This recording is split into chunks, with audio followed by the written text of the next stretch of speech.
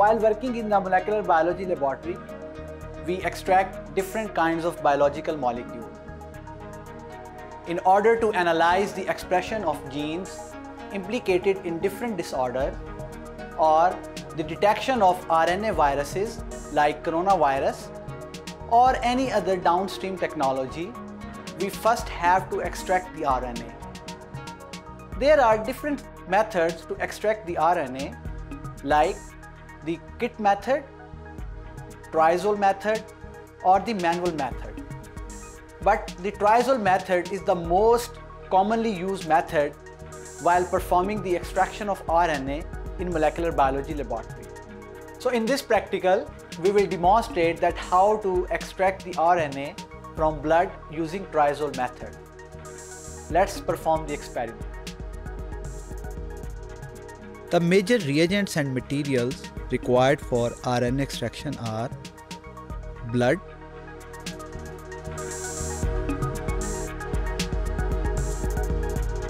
triazole reagent. Triazole reagent is a light sensitive chemical and it preserves the integrity of RNA. Next is chloroform,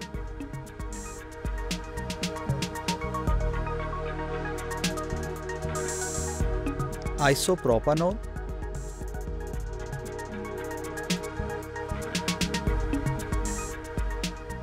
ethanol,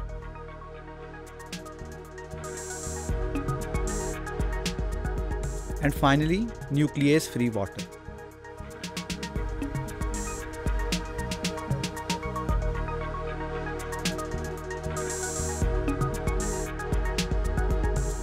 First of all, 250 microliter blood sample will be taken in Eppendorf tube.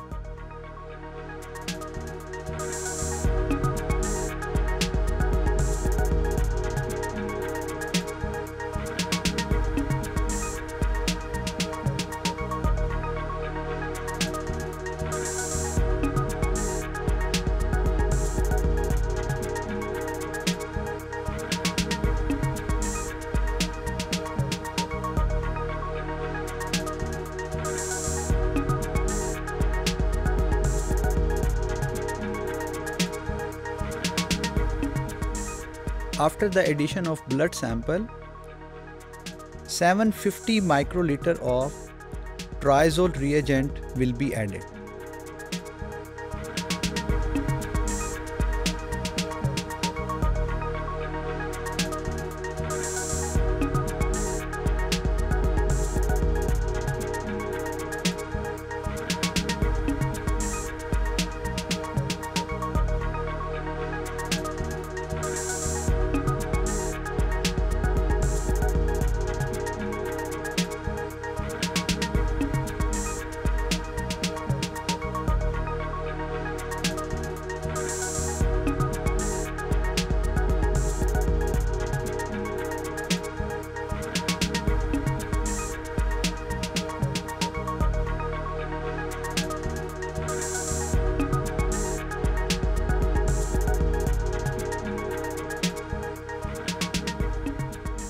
Once you will add the triazole reagent, Eppendorf tube will be inverted to mix the samples homogeneously.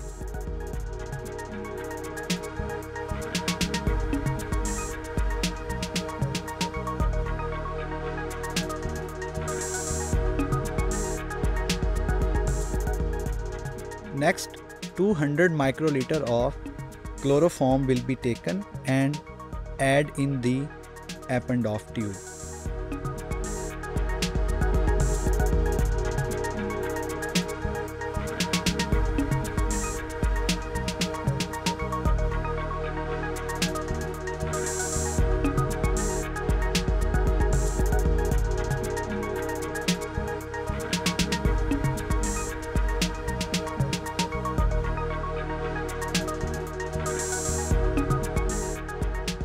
The function of chloroform is to separate the RNA from other cell contents and proteins.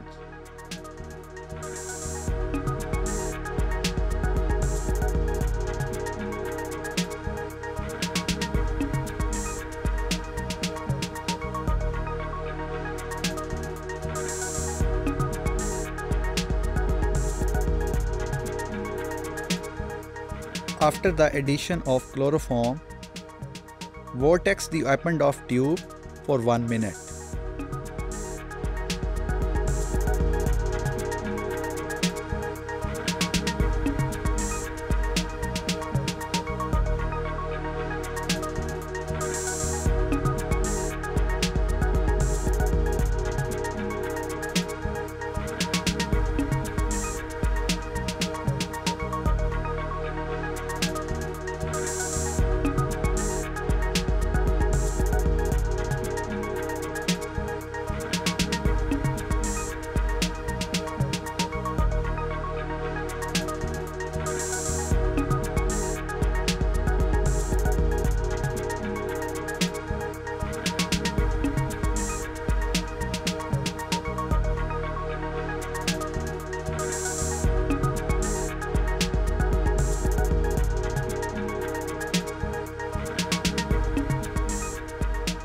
In next step, we will centrifuge the sample at 13,000 RPM for 15 minutes at 4 degrees Celsius.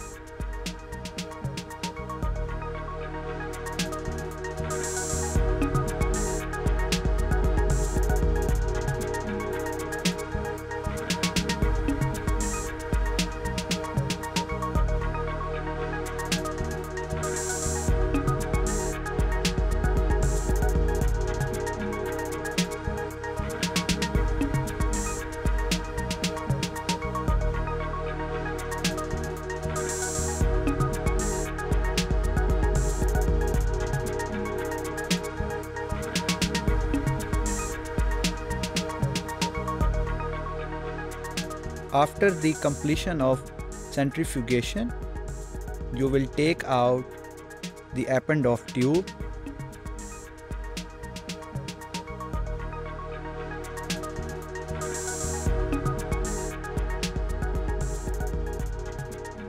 As a result of centrifugation, you will observe 3 layers.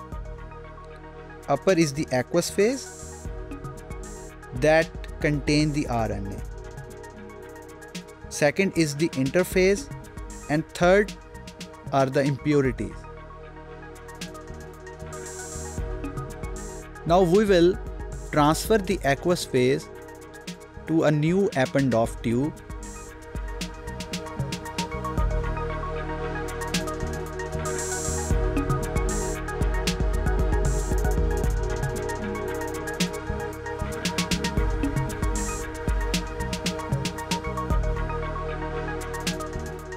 It should be noted that the tip of the pipette should not touch the interphase. You will just pick the aqueous phase that contain the desired RNA molecule.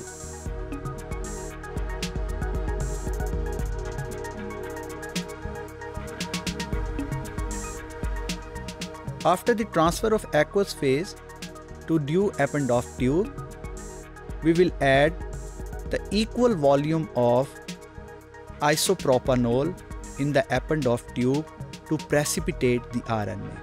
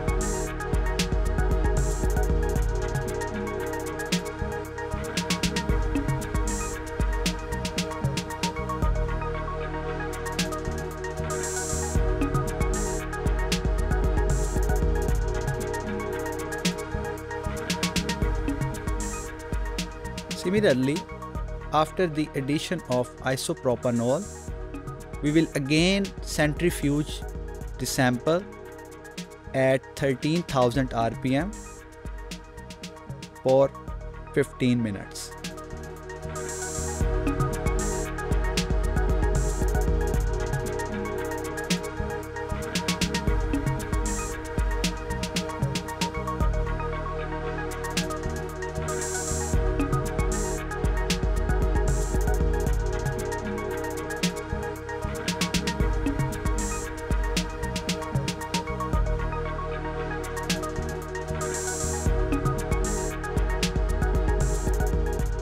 After centrifugation, you will observe the pellet in the bottom of the tube and you will discard the supernatant, preventing the pellet.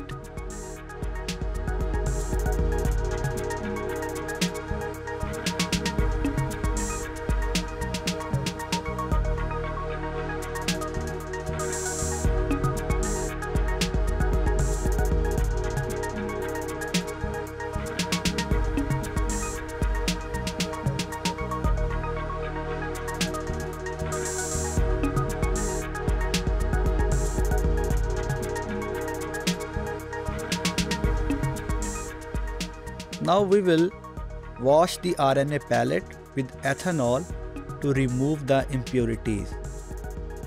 So 5 to 600 microliter of 70% chilled ethanol will be added into the Eppendorf tube.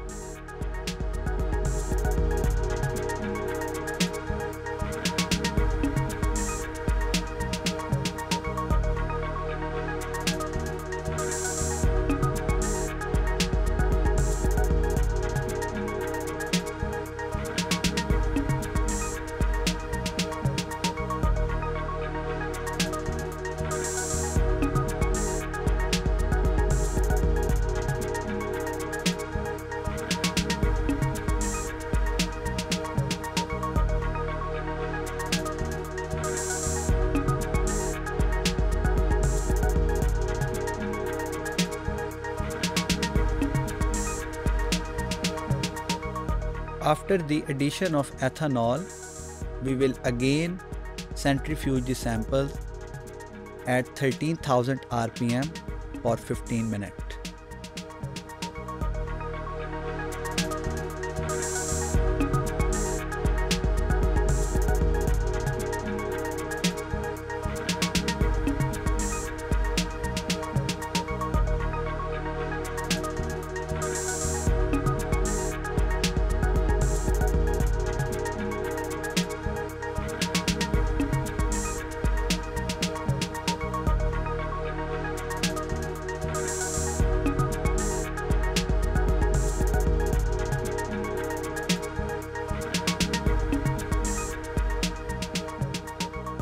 After the centrifugation, discard the supernatant.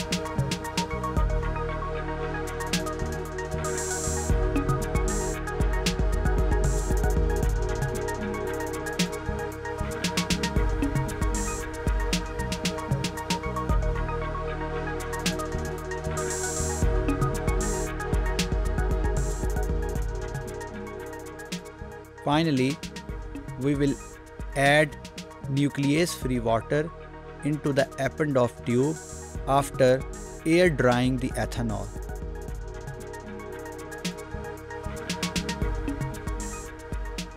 The nuclease-free water will protect the RNA.